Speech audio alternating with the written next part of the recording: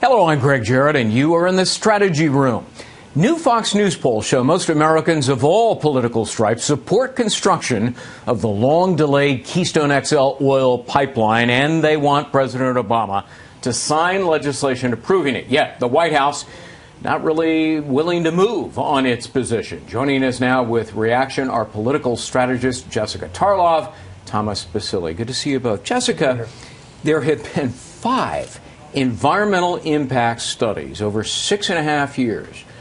They all say the same thing. The last one came out a year ago this month. I looked it up. It said the pipeline will not significantly increase carbon pollution. The report goes on to explain it does just the opposite. It reduces carbon pollution. And yet President Obama won't decide one way or another. What? He has decided. I mean, every time he trots Josh Earnest out there and says that the president will not sign a bill like this, it's not him saying it, but it's his mouthpiece saying it. I mean, he doesn't want to sign this bill. Why?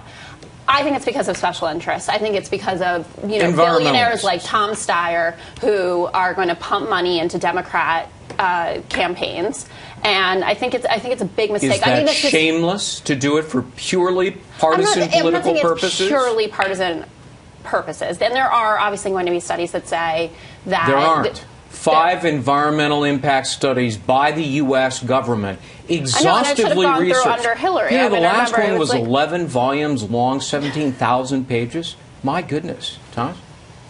Look, yeah, the president is bowing to these special interest groups, the NRDC and the like, and this is an opportunity for Republicans to really drive this issue. I think that they have an opportunity to get their override on this.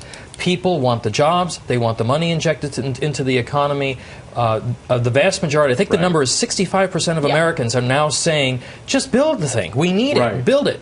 And the president is going his own way. So if the Republicans have any brains, they will be able to convince these Democrats, and then they'll be able to stand up and say to the American public, look, the president is more concerned, and the Democratic Party is more concerned about bowing and praying at the altar of these environmental groups rather than creating jobs for this economy. 42,000 jobs over 2 years, going to create $2 billion in earnings, $3.4 billion to the GDP, and more than $5 billion in tax revenue. Again, that's the report from the government after analyzing this. And yet the president, who promised shovel-ready jobs, doesn't want those 42,000 shovel-ready jobs. Let's remember, this is a president that we have almost 100 million people not working in this country anymore. Right. We have folks who are leaving the workforce in droves, and yet he's talking to India and China and Europe about increasing emissions regulations that would kill more American jobs. Yeah. But it's not just, I mean, it's not just about the jobs. At least it isn't for me. I mean, this feels like a total gimme. Like, this is a giveaway. This is a way for the president to say,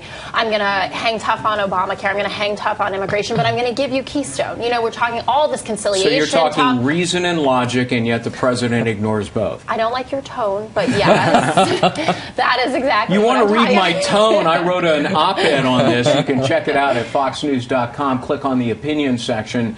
Yes, maybe I was a bit intemperate. Read and judge for yourself. I will most certainly check it out. Yeah. Look, the other thing about it is that it's another broken promise. He promised, a solemn promise. He said, look, by the end of 2013, I will issue a decision one way or another. Right. 2013. Right. This is 2015. There have been other things that have come up. I mean, it's not like he's doing nothing. What's come up?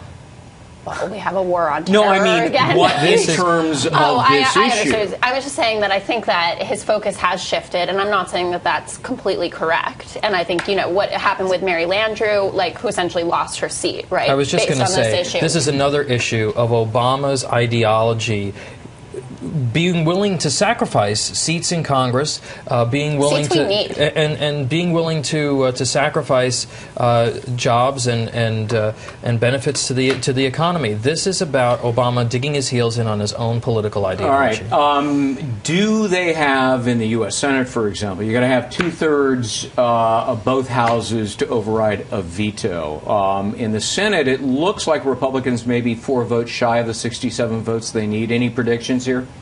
I think eventually this will get through. Really? I think I they'll don't know do it. who's going to drop, but I think they'll do it. The American pressure too. It's too high. I mean, we have to be able to, at a certain point, say that our Congress is doing something for the people that they represent. And remember, there are people in the Democratic Party, particularly in the Senate, who just got a beating, that are looking and saying, "Look, we need to find some way to distance ourselves or show a degree of independence from this White House because we have other elections coming up in 2016." And I think that ultimately they should get to their 67 votes. All right.